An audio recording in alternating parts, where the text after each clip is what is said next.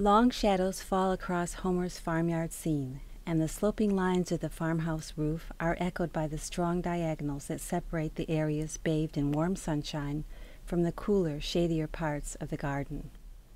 A young woman in a black dress stands in the shade of a tree, feeding chickens and turkeys that mill around at her feet, pecking at the grass and probably making an almighty din, which, fortunately, the painting does not record.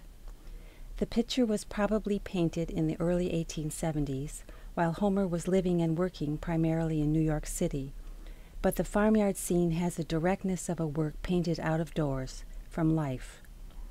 Homer certainly approved of painting out of doors. In an interview in 1880, he said, "I prefer every time a picture composed and painted outdoors. Very much of the work now done in studio should be done in the open air."